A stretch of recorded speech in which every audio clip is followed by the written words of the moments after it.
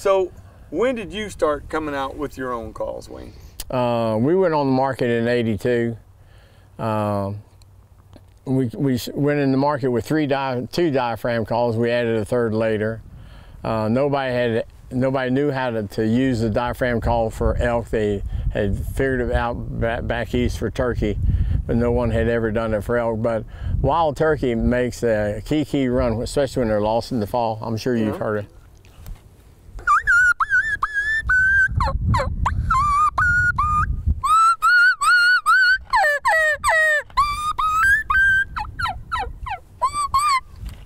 So just that little whistle that turkey makes, when you're out west and you hear elk bugling, just that beautiful flute, like, God, what was that ever?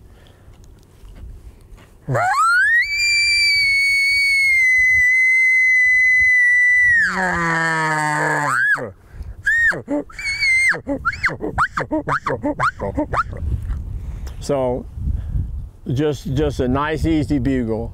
And learned it from turkey doing a key run.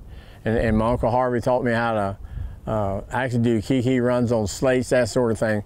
But boy, when this was discovered, everybody could do key runs and yelps. And we were fortunate that we made it out west before the rest of the crew did. And we were the first ones to be able to do this. So that's kind of a history of how we got to where we're at. And I used to manage an archery shop in Fort Collins, Colorado, northern Colorado.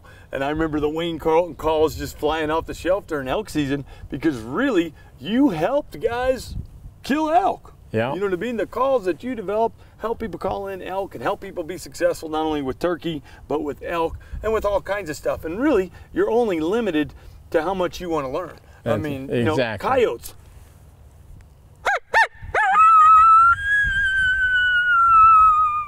Yeah. You know, I do howls and I do all kinds of stuff out there. You know, an alarm bark.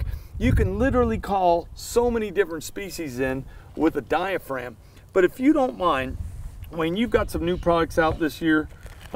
This one's called the green weenie for some reason. The green weenie, which cracks me up.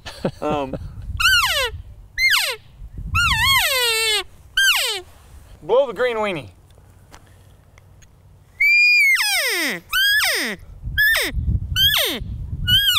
So it gets louder and louder for a longer distance. I'm going to tone it down. Yep, when you get them in close.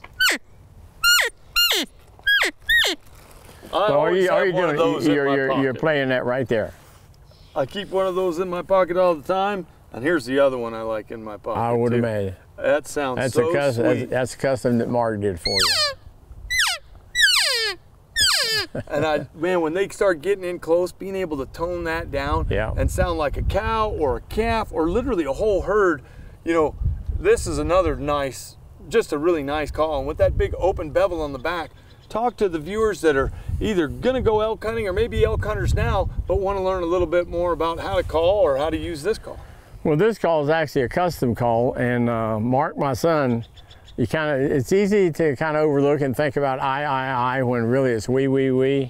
We're all together in this kind of a deal. Yes, sir. So while I was out blowing the horn, so to speak, promoting Carlton's calls back in the day, Mark, my son, was a young guy just learned, trying to figure out where he fit. And for years, he was making these things and he was playing with the body of, this is called the soundboard, is back, and that's, of course, that's your reed. But he had learned how to put the two together and sand them down, so it was just a very, as you just demonstrated, very sweet call. And for close in, it is absolutely great. But we call it, that's in the custom line, and Mark makes all those, tests them all, shades them down, and that's what you got. Now, I'm excited to have you here at camp. I want you to blow a bugle for me. I want you to walk people through the steps. Now, as an elk guide, as two elk guides, you've got a lot of elk hunters. I've been guiding elk hunters for a long time too, 26 years now I've been guiding. You've got a couple different tubes on the market. Now, I'll be honest, I like them both, but I kind of tend to go to the smaller one every once in a while because it's easier to carry. Easier to carry, and it doesn't sound so much like a snare drum. Yes, sir. And, well, and you don't, when I'm walking through brush, right. This one just doesn't hit brush. Now, don't get me wrong, I think this has its place, but if you would, I'd like people to see the master here call with this one end with this one and talk a little bit about both of them. Well, the fact of the matter is there's several good points about this call. One thing, it's easy to carry. Yes, sir. And being easy to carry means you want to carry it. You're not trying to put it somewhere. But more importantly, as you get better on that diaphragm read, which you're already great, but people that learn how to call, they get better and better and better to the point they are aggressive, they're overpowering to the animal they're calling to. They're intimidating the bull. Exactly. So instead of aggravating them with this, they're intimidating them with that. Right. So that's a great long distance call, but let me tell you, when the action starts up, I want this right here. So just let me blow the two. And I won't put too many growls in there. You can make it. And I think you made a great point. And I think it's important what Wayne just said, and I want to make sure everybody catches that. I usually go with a shrill, high-pitched, sometimes just a two-tone. I'm trying to sound like a young, immature bull when I'm guiding clients. Because not only do I want to call in the cows, I want to call in the young bulls and the big bulls. Exactly. And elk are just like us. I'm not going to pick a fight with a guy that's twice as big as I am. Just not going to do it. Now, if it's a little fella, I may pick on him a little bit. But I don't want to intimidate when I'm calling. I don't want to intimidate those bulls. I want them to come in and feel like they can take my cows, they can beat me up. If you sound like the biggest bull on the mountain, you can intimidate a lot of elk. Really, folks, if you're thinking about calling, a small, it looks like it's so insignificant. You say, God, I need something bigger. I mean, I'm after a 900-pound bull elk. You are going to call in tons more with this because it's so versatile, from a young bull to even a deep. Just listen to this.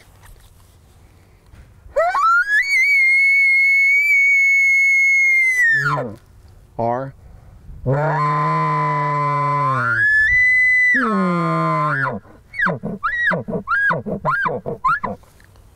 so how you make that little tube sound so big? Isn't that awesome?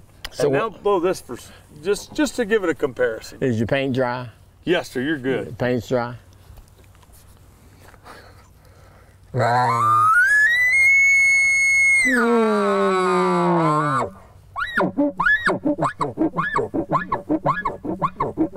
Like that. I love it. Or just you can.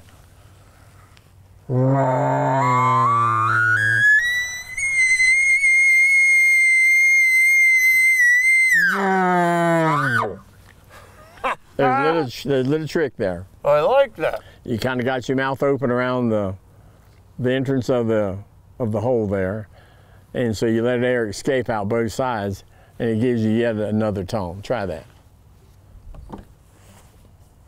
You put your finger in your mouth? No, I was just pointing to it, in case I forgot.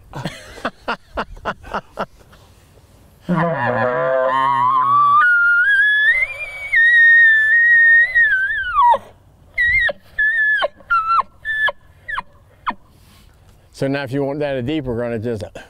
You could just...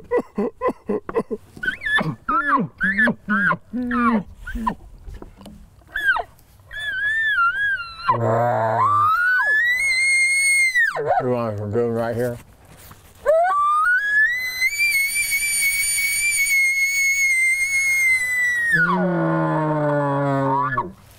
We're gonna whip your butt. Well, a lot of times I just like that small. Yeah. It's a little high pitch, and like when you watch them running cows. Yeah. You know what I mean? They'll still rip bugles, but it's a low, high. You know what I mean? Man, they're going. They're just letting them know. And another thing I think is important. You can sound like a huge bull, biggest bull in the mountain, or a young bull, but a lot of times, a soft bugle will get it done. There are times I think I want to sometimes shock them into bugling, but almost like a shock gobbling a turkey. Exactly. Okay. So, but there's so many notes there. Sometimes if you just play the tune, they like that better. It's like.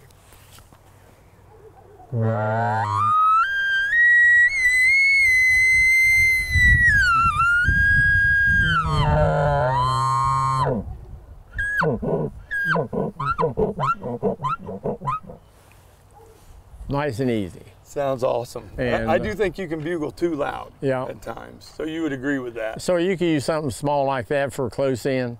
You're trying to relocate the bull. Do something like that so you're not pushing them way out in front of you. And then if he bugles, depending upon where he bugles, then you can go to something like that if you want to, or you can charge this up. So, Wayne, there's people watching right now that want to know where they get your diaphragms, because you've got all kinds of different and unique diaphragms, including ones. And what do you call on the? And I don't even know technically the name for it, but because you have this unique metal band right here to help it sit in people's mouths. I've heard a lot of people say, "Oh, I'd like to call with a diaphragm, but it floats around. I'm afraid I'm going to choke on it and do this, and do that." You've kind of fixed that with this, so explain that. We did that. That's been in my mouth, so I don't know if you want to pop that in your mouth, just so you know. We did that so for a couple reasons. One of them, it does place the call in your mouth. Second most important, that latex, when you blow it, your tongue's on the underside. We can show this close up later. But then that air is going through there continuously, correctly, time after time after time. So you made it easier for people that have never blown a diaphragm, or even people that have difficulties blowing a diaphragm, because there's a lot of guys that want to, but they say they have issues with it. This solves a lot of that. That solves the problem. You can still bend that a little bit if you like. I wouldn't bend it too much. But now, instead of, if you have the latex going across here without that, then that latex is the sound may come off the edge on either side, but now it comes dead center in the middle, right in the middle. So now you don't have to worry about that. And what do you call it? And this is called our arch. We call it the arch call, or we call it the rippet call, depending upon what you're talking about.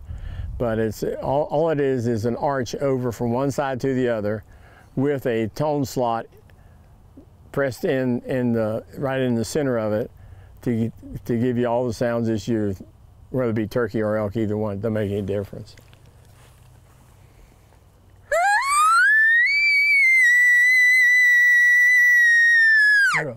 And when you first start trying to learn how to use the diaphragm call, don't blow it real hard, just blow it nice and easy like this.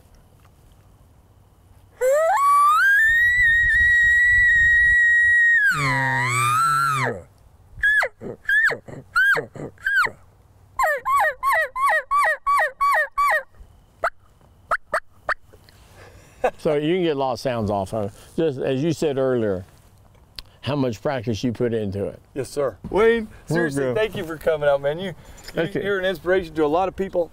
A lot of people's first call they ever held was a Wayne Carlton call, and it is really special for us to have you out here, and I appreciate it. It's our pleasure to be here, I can tell you.